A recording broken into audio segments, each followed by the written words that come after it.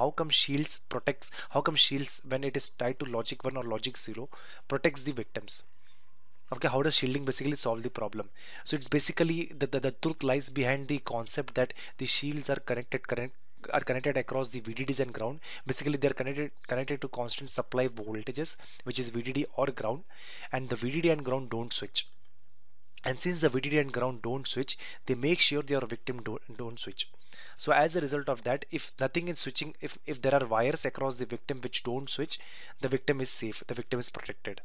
But yes, if there are some jitters which is present on the VDD itself, that will affect the victim, but that's a different story, because we have some way to protect the shield itself. There are techniques where we usually go for a mesh kind of power routing. So those are like power related stuffs where there are separate set of videos where we'll be talking how the power grids are made.